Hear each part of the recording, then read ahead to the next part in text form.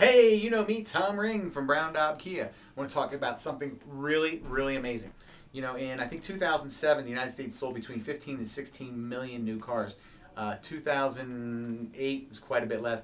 They're talking 2009 might be about 10 million new cars, and that's even with cash for clunkers. So the manufacturers are trying to think of ways to get things rocking and rolling, get things moving. Most of the manufacturers don't have the ability to do anything because they're so strapped for cash. Here's where it gets good for you. Kia has had a steady climb in sales year after year. What does that mean for you? Well, hey, they can come up with some really remarkable things to help keep the momentum moving. What they did is they got into the leasing big time. Check this out.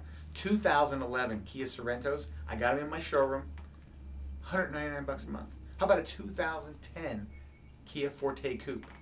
$99 a month. Look, if you've watched my blogs in the past, you know I'm usually not selling anything. I'm usually trying to help somebody. I got to talk about this though. Kia is making steps to be the #1 car maker in the world. Sounds like a huge claim. Write this date down. It's going to happen. Hey, I'm Tom Ring, and I want to see you at Brown Daub Kia.